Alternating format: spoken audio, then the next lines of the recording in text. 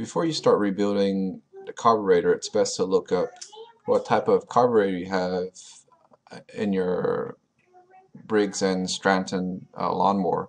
So I have a intake edge overhead head valve, 6.5 horsepower, but that doesn't mean much. I should do some research on my lawnmower. So if I go to their website, I can go under manuals, and then I can select engines. Then I'll type in my model number. So for mine it's 121682, and the type is 0122, and it's an E1. So right here I can see my operator's manual, illustrated part list, and this is what I'm interested in, is a part list. I click on that and it loads up a PDF file. And because I'm working on the carburetor, page 4, and if I scroll all the way down to page 4, I can see my part list of the carburetor. According to here, I'll need a gasket for the bowl and the pin right here, and so forth. So I can do all my research and buy all the parts before I take it apart. Over there, if you scroll all the way down to the part list, then you can refer from the reference number to the part number and the description.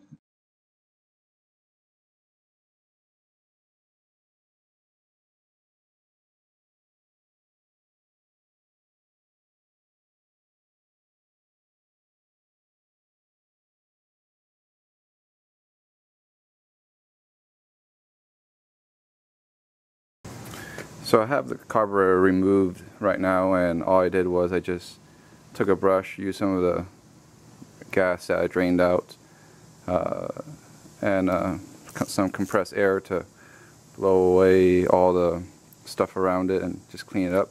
So now I'm ready to take open the bottom, release the nut. I'm going to go ahead and loosen up even more.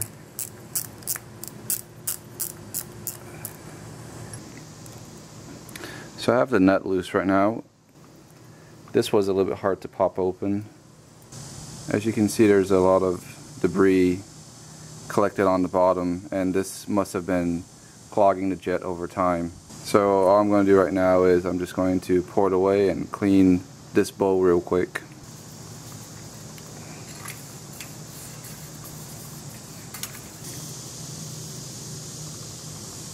Nice and clean right now. Now I'm going to remove the rubber gasket around here. And the gasket's gone. And then I'm just going to take a little bit of gasoline and just brush away the edge. So that's nice and clean right now. And I'm going to let this sit and dry a little bit, and then I'll move it to the bench and work on the carburetor. As you saw in my previous video, one of the intake gaskets was damaged. Here's the damaged piece right here, and I always have some Mr. Gasket sheets right here that I always have for backup, and I've used it for many years. Still haven't used up the whole row yet. But what I did was I just took the piece, put it over the sheet of gasket, and then just trace it and then cut out a replacement, and this worked fine. So as I showed you how to go online, find the carburetor part number, and I was able to buy this whole kit. It has pretty much everything in it. As you can see, here's the bowl, here's the gasket, here's the bowl nut. So what do you do next? So first we want to remove the float pin, which is right here. For this example, it just pulls right out. And if it doesn't pull right out, then you use a needle nose to pull it out. Next, you can take out the float. Right here is the needle. We're going to replace that with a new needle. We're going to replace the new pin as well too. here's the float itself. I just want to inspect it to make sure that it's not punctured and doesn't have gas inside of it, so this looks good. When you rebuild the carburetor, there's also welch plugs. So we have two right here. What you want to do is you do want to take them out if you want to fully rebuild it, and when you take it out, there's passages down behind it, and you want to clean it and blow through it and make sure that's all clear. Sadly, I only have one welch plug replacement, so because of that, I am going to just replace one of them.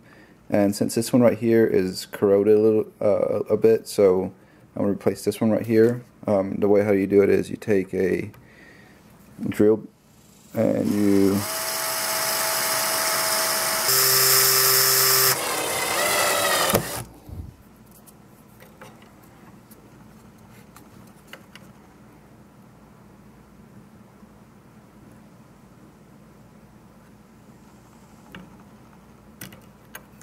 there you go. As you can see, it just pops right out like that. After you take the welch plug off, next thing I'm going to do is I'm going to take the needle seat off. It's a rubber gasket right here. It's called a needle seat, and I'm going to just take a screw, press down,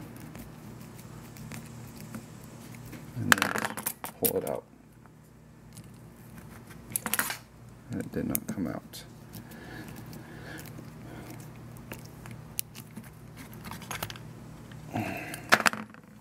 Use some pliers. Okay, after using some pliers, I was able to take it out. So, basically everything is all cleared out. Now what I want to do is I want to take some wire, and I want to go through all the passages and clear them out. Here is the main jet right here. At the main jet, what I do, you just poke through it, and I'm just going to poke through it right here again, and basically I want to go through all the passages, and I want to make sure that there's no debris in it.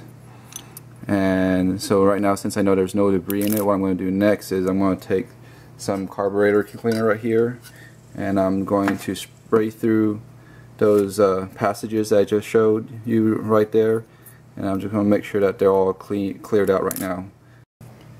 So I finished using carb cleaner and sprayed through all of those locations. Now I'm just going to use compressed air and make sure that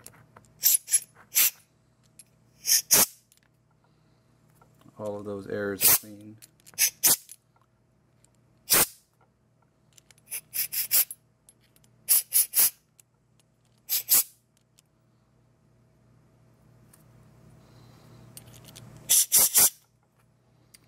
Alright, so that's pretty much it.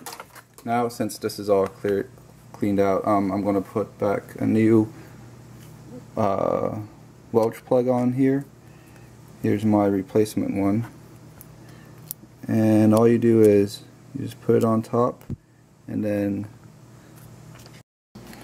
so all you do is after the welch plug is laid flat, you take a puncher. I don't have a puncher, so I have a flat surface that will do, and then all you do is that you just use a hammer and you just punch it in. You don't have to go too crazy.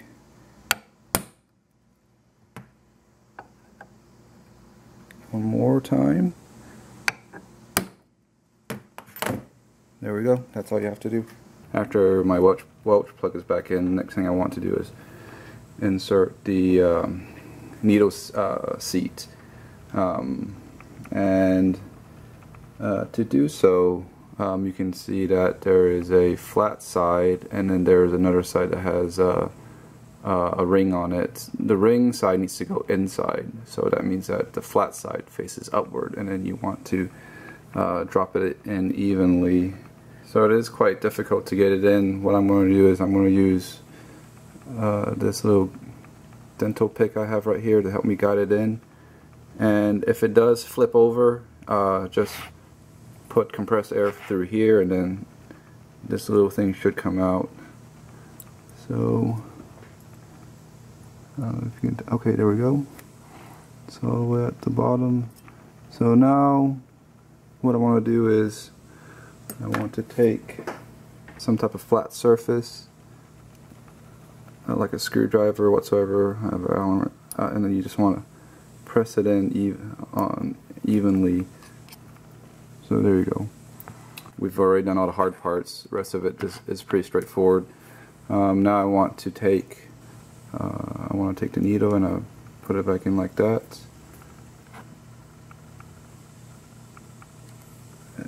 Insert it down. I want to take the new float pin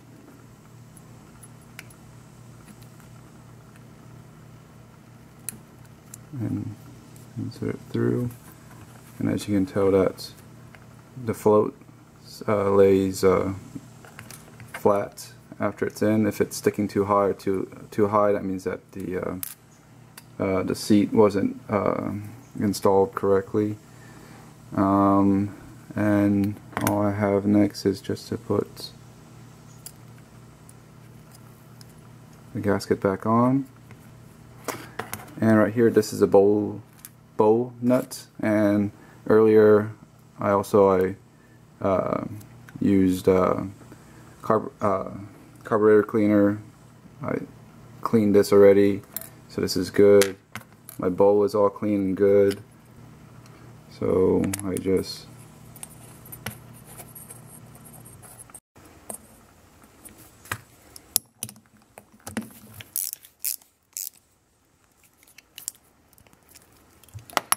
and there you go. Now I'm just going to put this back into my lawnmower.